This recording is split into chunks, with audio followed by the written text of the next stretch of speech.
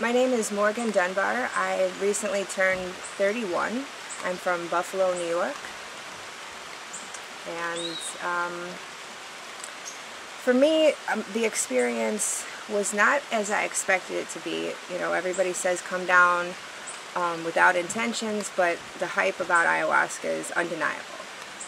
So I thought I was paramountly concerned about seeing demons, seeing my own death, and that did not happen for me. I didn't have any visions. I did not see any spirits come to me. I, for the most part, was able to have the time during ceremony be a quiet time with myself, where I took the intentions that I had written up prior to the first ceremony, including, you know, learning to choose the better feeling thought. Because for me, in any situation, I often don't do that, and that just feeds my depression.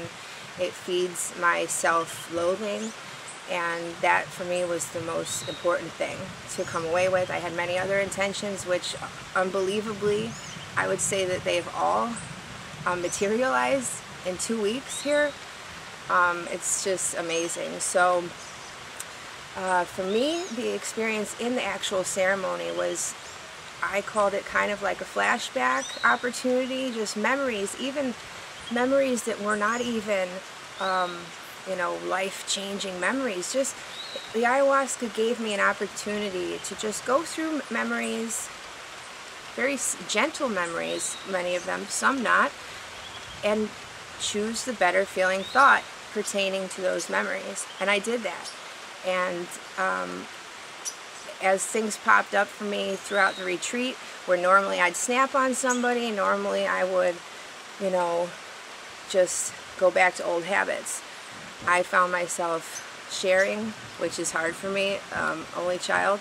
So that sharing, showing and receiving love, it was unbelievably transformative for me. And I just want to let people know that if you don't get this typical, like, you know, skywalk, well, not typical, but the skywalking experience, the visions, you know, as long as you trust that medicine is going to give you what you need, and really trust it, because if, you know, if you don't see stuff and you're just like, it didn't work for me, well, it is working for you. You don't even know, maybe months ahead in line, you know, ahead of time, it's going to happen then. Most of my intentions and realizations and breakthroughs came in between the ceremonies, sharing time with the women around me. And to be honest, like I said earlier, you know, most of my trauma stems from female interactions, severe bullying in school, and that kind of trickled down throughout the rest of my life with any interactions I had in community organizing, you know, butting noses with other people. And here it was the first time in my life that I have experienced any kind of female camaraderie, female allyship, and I'm just so incredibly grateful for that. And all the activities were amazing. I learned that I could paint. I learned that I can write about, you know, journal-wise, writing pertaining to myself. I was, you know, did some journalism, but I haven't written for myself since I was 14 years old. And the insights I had when I was 14 were right on point.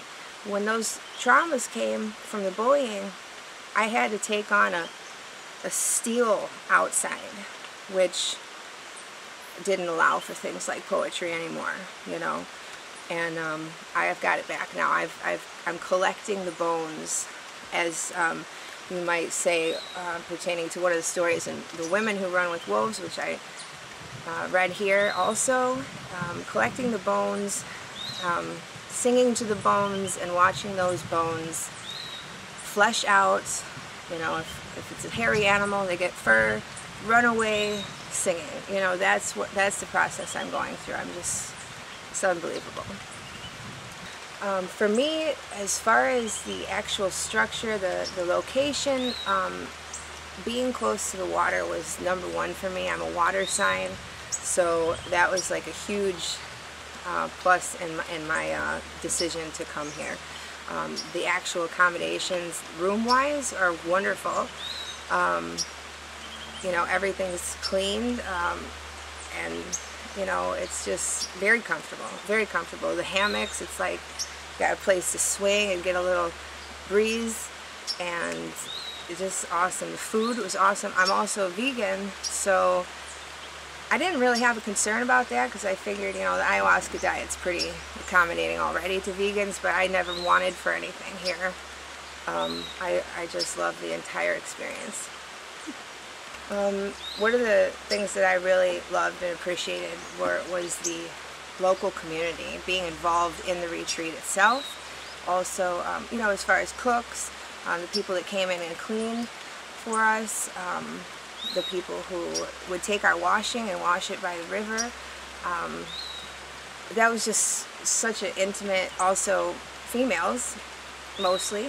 And again, it was just a confirmation again that you can trust. You can trust women, you can trust community experiences. This is all good, Morgan, let it go. And that was awesome. And then when you go into the community, the Mishana community, right down the lane there, it's like everybody smiles, welcoming. You know, I don't speak Spanish, which I'm going to work on, but, you know, wanting to tell you things like muy beja. I was like, what does that mean? It means there's bees down by the water, you better watch out. And I found that out, but it's just like everybody's trying to help you. You know, everybody's trying to be nice and great. Oh, Maestra Dania Wilma, she is amazing. I didn't exactly know what to expect, but the smile on the website was not misleading at all. She is a strong woman. She is a compassionate woman. She is probably how I would like to envision myself, as far as having that nice mixture between, you know, letting people know right off the bat, you know, I have strength. I'm not to be messed with, but I have love, and I do what I do because of love.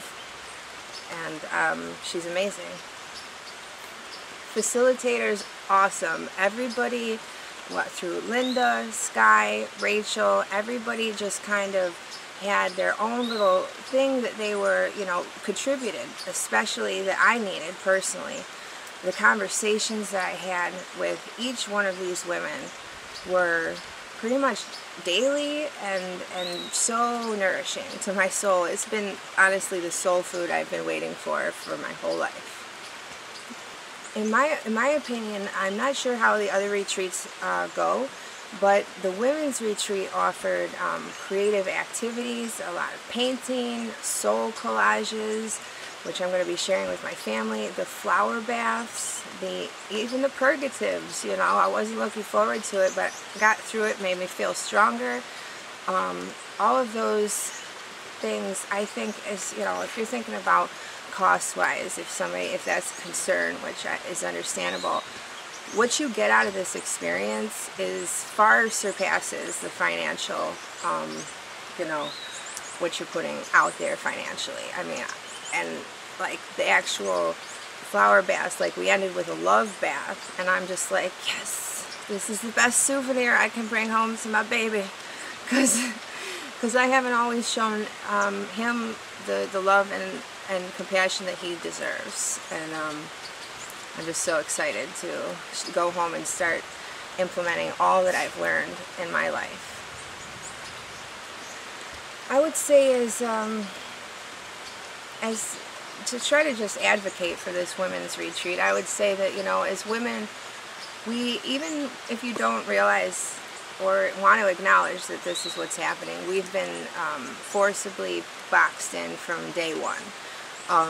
Domestication is unfortunately a disease that has affected all of us, all over the world, as females.